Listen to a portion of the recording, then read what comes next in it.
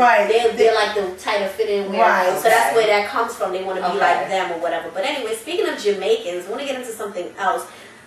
This whole skin bleaching thing, Vybz Kartel.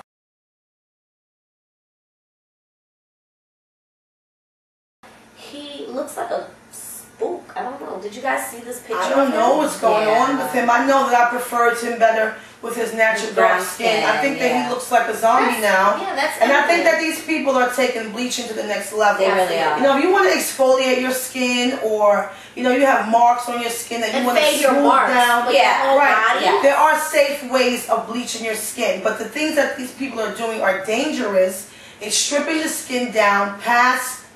So like there's no layer there, and then they're exposed to the sun, and it's dangerous, you know. So that's where you have to draw the line. Are you going to bleach for vanity and risk having potential skin cancer or long-term damage, or when you're maybe 35, you look like 55?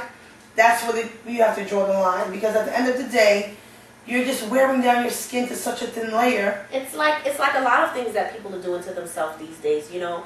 People are just doing all these beautification enhancements, but they're just thinking short term and not really thinking on the long term of how it's going to affect. And then they're making their own.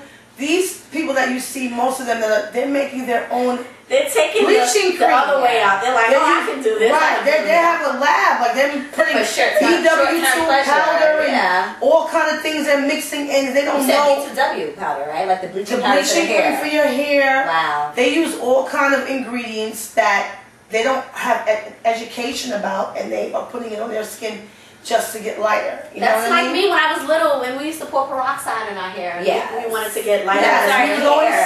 That was our hair, not our skin. Right. I mean, that's a huge insecurity, which is among a lot of the youngsters, even, or high schoolers. You're not trying to find yourself, pretty much. And I just think, you know, you can't really change who you are. You know, that's why the bleaching for Kartel, he doesn't look like himself. And for the fact that he thinks that he looks better, he looked fine with his original skin. But the fact that he thinks he looks better, like that, shows that there obviously is a problem. Yeah, and then because he doesn't. Kartel, honestly, you are hot black with black skin. I personally am attracted to dark skin. I love the chocolate men. I love chocolate men. So I don't know. Where did we go wrong? He said he loves his new image, though. But you know what? You have a lot of dark-skinned people, women, and especially more over men, because like before it used to be light-skinned guys, now it's like chocolate skin or whatever. Guys kind of play that. I always know that. That's what I'm saying. So I was in the trap. They do. But you have more dark women that are insecure about their dark color that do that. Well, it has a lot to do with men. And I understand why. Yeah. Because I've actually heard men, especially Caribbean men, where they actually single out that they don't want a dark-skinned girlfriend. Right. Wow. Now, that's an exception in a lot of cases. Because, I mean, I do know light-skinned men, to me, seem to prefer darker-skinned women. But I've heard men say comments, I'm not talking to no black girl or whatever. Wow. And, I mean, they don't even know the person. They haven't. So, I mean, a lot of women are under the pressure of feeling inadequate because of their skin complexion. A lot of that comes from what they see on TV constantly. Right. Constant is the same. But you know what? Another person is, look at Sammy Sosa. Yes. I don't know what he thinks, but I thought his complexion was gorgeous. Yeah. Maybe Sammy Sosa thinks that the blonde hair, blue-eyed ladies that he seems to have attraction towards, that maybe he would be more accepting. It doesn't look natural. He looks sick. He looks horrible. Yeah. He looks sick. I don't like it. And I wouldn't want to for marks and things. I thought that's what the bleach was originally created for, was like for scars and marks and to to stay even, right? But taking it to another context, men that bleach, that's not what's up. In India. I want to know this. I want to just ask this question. You think, okay, he's bleaching his whole body. What about that other area in particular? Like, is he bleaching? Well, they said Michael Jackson didn't burn, and he took the pill. Does it burn? Like, I swear, if I see a man bleaching his penis, I swear it's over. I'm done.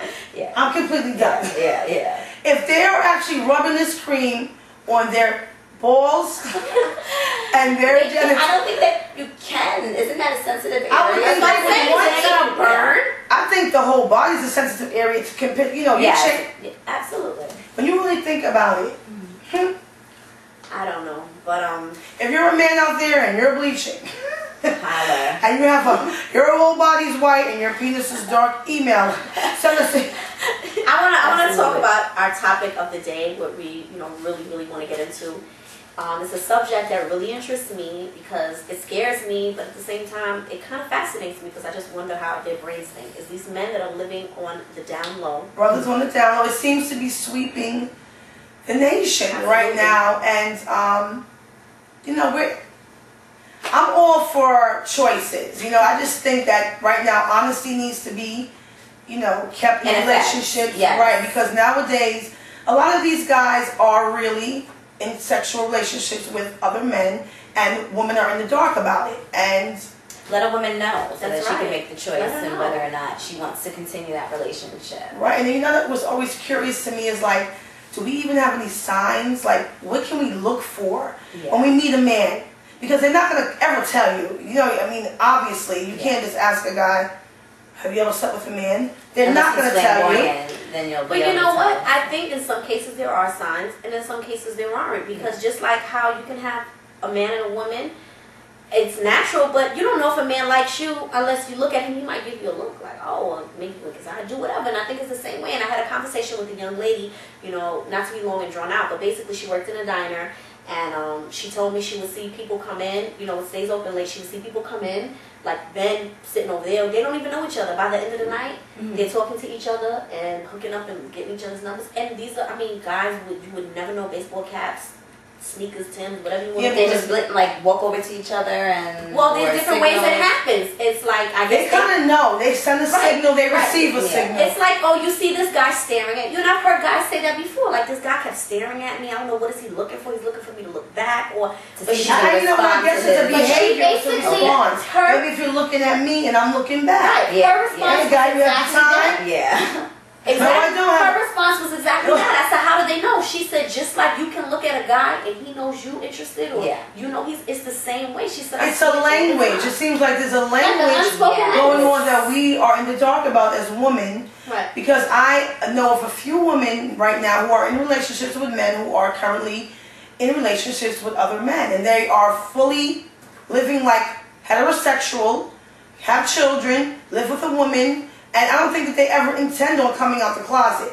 No. And they're comfortable. They don't want to ruin their family life. Yeah. But can you really be comfortable if you prefer the same sex living on edge. You have a family? You know what I think you're walking on eggshells and you're living a double life. You know what I think has where the safety net lies?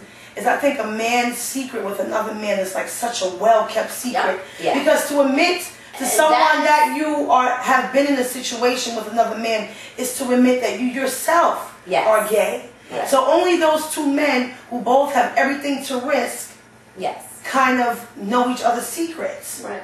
You know what I mean? Yeah. It's like Victor's secret. You know what I mean? And I have a good friend of mine who, I don't know how long he's been. He doesn't even know that I know he's gay, but I know he is because I've known him for so long, and I don't know any women, I don't know anything. We're friends, but there's never any women in his life. Yeah. But I always hear about, I know this male friend and that male friend, and he would never admit to me. And I love him the same, even if he did come out and tell me. Sometimes I wish he would. But if he doesn't, whatever, because he has, his credibility on the line, who he is, and the respect as a person. Which is understandable. And I don't mind if someone doesn't even broadcast it. But I think that if you're going to go into a relationship with a woman, or, if you know that you're that way, then don't. Or go into a relationship with a woman who you know is accepting of bisexual men. Yes. Because right now there's so many people out here in the world that you can find your type. You have some women who don't mind that you've been with a man and now you're with a woman. But there are women out there that would accept that. Not me, but yeah. Look what happened to Terry McMillan. She was devastated on Oprah.